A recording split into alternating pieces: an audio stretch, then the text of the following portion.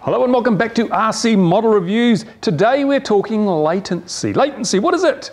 Because I've got some videos coming up where I'm using the oscilloscope, a few other bits and pieces to show you what the actual latency numbers are on a lot of these radios, the old Turnigy 9X, the new FrSky Tyrannus, the JR-XG8, and the high-tech Aurora 9, which is a fairly good selection across the board. But before I show you or measure the latency figures, I've got to tell you what latency is. Some people don't quite understand what latency is.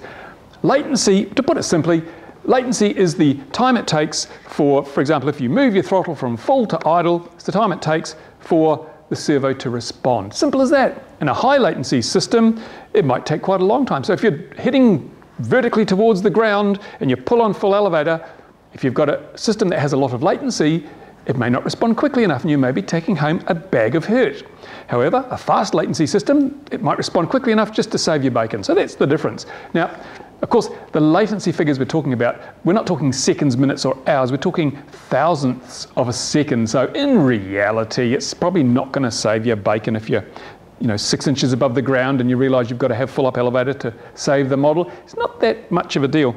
But if you're doing stuff like 3D or other, maybe pylon racing, I don't know, things where you need a lot of rapid input, where you need to have your input time precisely, then latency can make a difference. I know when I fly a 3D profile, I like 3D profiles, love 3D. When I fly it with a low latency radio, it feels like the whole thing is so much more responsive because it reacts more quickly to my control inputs.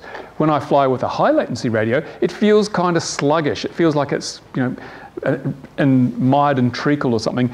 But the interesting thing is that your brain soon adapts. So if I'm flying with a high latency radio and I'm hovering, pretty soon I'm in the groove, no problem at all. If I switch to a a low latency radio, a fast radio, then I tend to be over controlling everywhere because I'm anticipating the inputs required too quickly and before the model's even needing those inputs, and you end up all over the place until after a few minutes of practice, your brain adjusts and suddenly it's just like you were using the other radio. So latency is a figure that manufacturers who have very low latency tend to say, well, latency is really important. Manufacturers that have high latency say, no, it doesn't matter that much. I'm kind of in the middle. If you're flying sport stuff, your average trainer, your AXN, doesn't really matter too much at all. Your brain will soon adapt.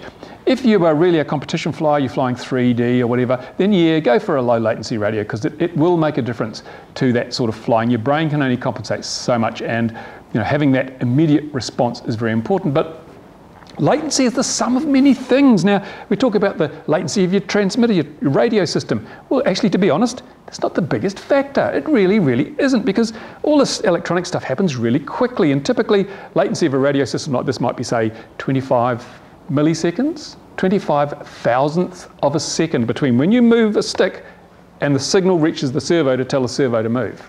Now, that's a pretty short period of time. It's much less than the time it takes to blink.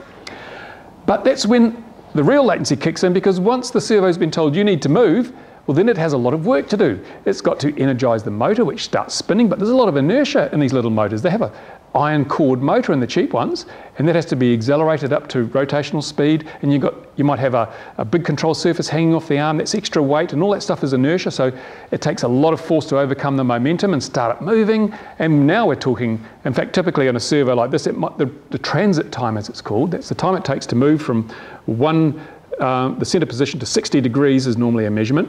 The time it takes for that to turn 60 degrees is typically measured in hundredths of a second.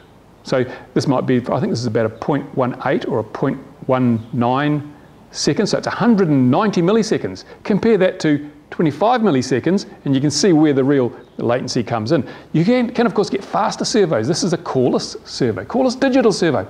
It's quite a bit quicker because the motor itself is much lighter. The internal armature it's actually an external armature. It doesn't have steel in it, it's just windings of wire, so it's very light, so it accelerates quickly and it'll stop quickly.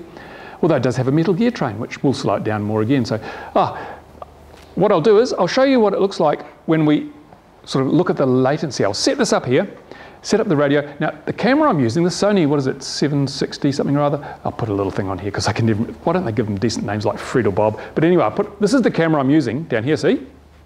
Which was kindly supplied by Sony. Big thumbs up to Sony, thank you for that. But it's got a really, really cool feature that I haven't shown you before. I'm going to show you now. It has a high-speed video thing. So it'll actually record video at a much higher frame rate. So when I play it back, it'll be nice and smooth and slow, and it'll slow everything down, slow motion. So now I'm going to set this up so that when I move when I move my throttle stick here, the servos will respond, but you'll be able to see just how much delay there is because it's all slowed down. I thought that was quite a good idea. Anyway, we'll start with the standard servo and see how that goes.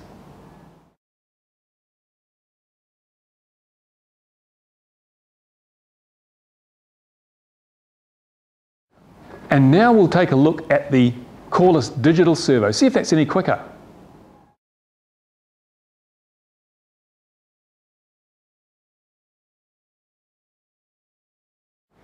So as you can see, the servos do make a difference. It's a small difference, but it's an important one, and it is quite a bit more than the actual radio itself.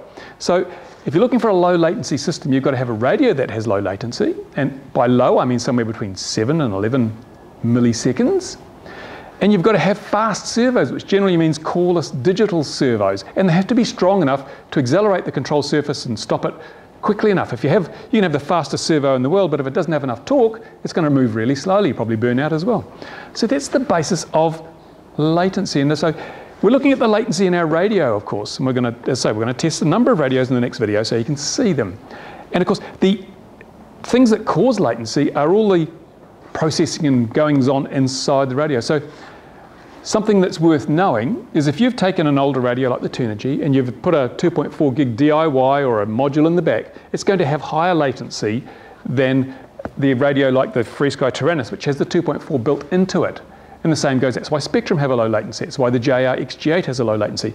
Because with these older radios, we actually have to end up doing something and then undoing it to get the signal out the aerial, which is kind of cockeyed really.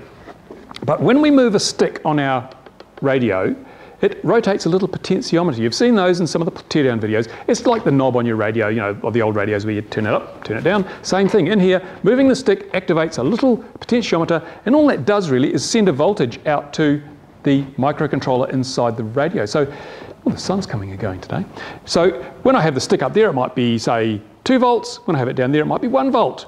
And by measuring the voltage, the microcontroller on there knows where the stick is, and it can then take that voltage, and what it does is, if you've got 2.4 built in, it turns that voltage straight into a number, which is the position of the stick, and sends it out the antenna. So whoop, out it goes real quick, really quick.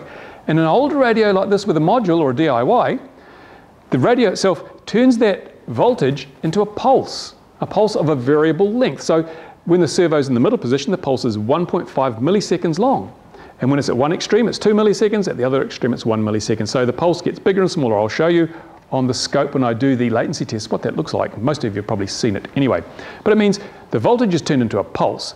And then the DIY kit or the module takes that pulse and turns it into a number. So we've got that extra step in there, the pulse in between. And that takes time. And because the pulse is a finite length, and there are a finite number of them, you add up the lengths of those pulses, times the number of them, and you get a big delay. That's where the extra latency comes in with a module-based or a DIY-based 2.4. That's why they don't have the ultra-low latency of things like the Tyrannus or the Spectrum or the JR or the Futaba Fast. So with the built-in 2.4, of course. Same goes if you've got a Futaba 9C and you've got a plug-in fast module, it's going to be slow too. It's going to have a high latency because that intermediate step required to go from a voltage to a pulse to a number. Whereas internally, it just goes from a voltage to a number, and then it's out the aerial. So there you go. So what I'll be doing in the next video is putting all these radios side by side, and we'll put the scope on, the oscilloscope. So I'll show you also where the pulses look like in these module-based solutions. And we'll also look at the time it takes for, we'll set up a switch probably, time it takes for when you throw a switch, for the signal at the receiver, the other end here at the receiver, for the signal to change here. And that's the latency from the transmitter to the receiver. And further reviews coming up, or further sort of videos coming up, what I've done is I've built a test rig. It's over there somewhere under a cover. A test rig which I'm taking a lot of these different servos, because there's so many on the market, putting them all in there. I'm going to measure things like latency, accuracy, linearity, and all those things, current draw. But that's a future project I've been working on for an awful long time, just haven't got around to it. In the meantime, that's all about latency. If you've got any questions, put them on the bottom of the video. If you've got any comments, well, put them on the video too. And if you liked it, give it a thumbs up. And I will go back to doing the video for all the different radios, showing you and measuring the latency, so you'll know which ones are fastest, which ones are best. But in the meantime, if you've got a Turnigy 9X or a 9XR and you've got a FreeSky module in it or a DIY, don't worry. you're not really missing out on much unless you really fly, sort of pedal to the metal or really, really hard 3D. Then you might notice a difference. But in the meantime, your AXN won't know. Thanks for watching. See you again soon on RC Model Reviews. Thumbs up if you like it.